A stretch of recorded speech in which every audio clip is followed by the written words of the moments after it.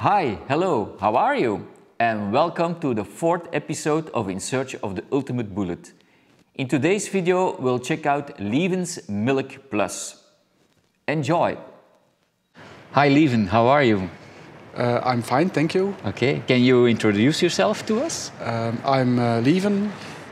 I live in the city of Antwerp for more than 20 years. And I own a Bullitt for more than 10 years, I think.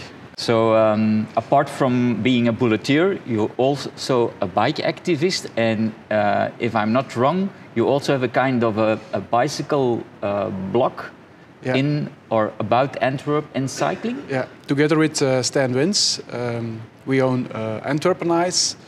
What we want to do is to support daily bikers in the city of Antwerp and felicitate them with their good choice. Okay. How and when did you learn about the existence of Bullitt bicycles? More than 20 years ago, I saw a picture of Michael Colville Anderson with his Bullitt. The picture was made by Diego France, a Belgian photographer and a friend of mine. That was 10 years ago, and when I saw that picture, I thought, that's what I need, and I ordered one. Okay.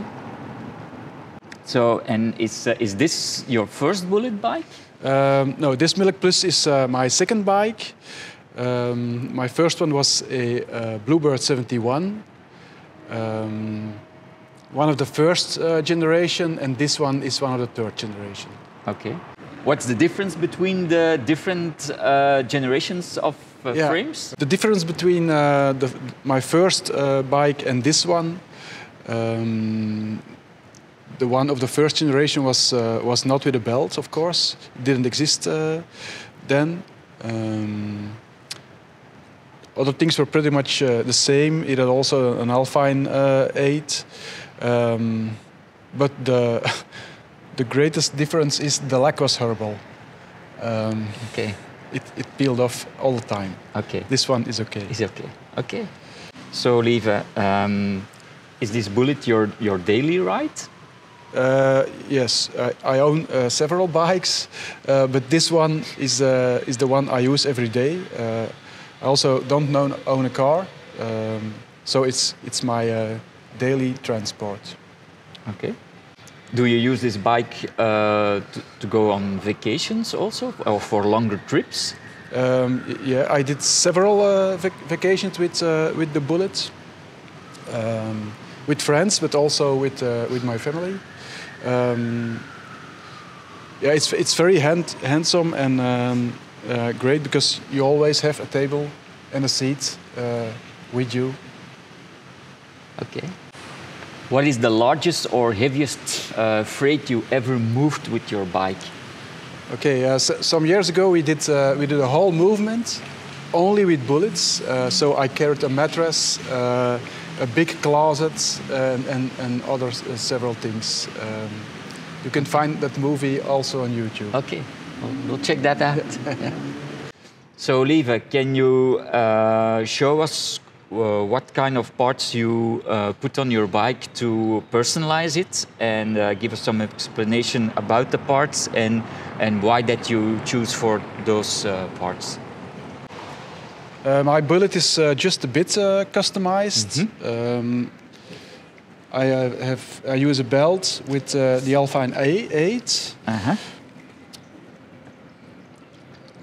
I'm a big fan of the always-on light from Supernova, and it's mounted on a customized plate from Brompton. Uh-huh. And then in the front you have also Supernova? Yeah. I like it, but it's also an always-on. You can't put it out. Also very handful is the saddle high adjustment from XLC, so my wife can also use the bike. My pedals are SPD on one side and normal on the other side.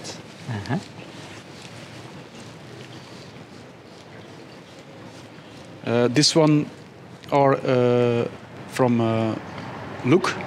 Okay. Of course, many Bullitteers use the quad lock holder for holding your phone. Uh-huh. And I mounted a GPS from Lezyne, the XL version. Here in the front I use a bag from Fahrer, but I fixed it. So it's always all the time on my bike, but you can flatten it to put larger cargo on it. Okay. To fix things, I use this handful hook with a normal rope. I think it's better than straps. Yeah, it's a very useful hook, so you can fix things easily. Okay. So, Lieven, when money was no object, how would your ultimate Bullitt would look like? How would it be built up? Honestly, I think it would be almost like this one. Maybe I should buy a second one because life is too short to ride shit bikes. Okay.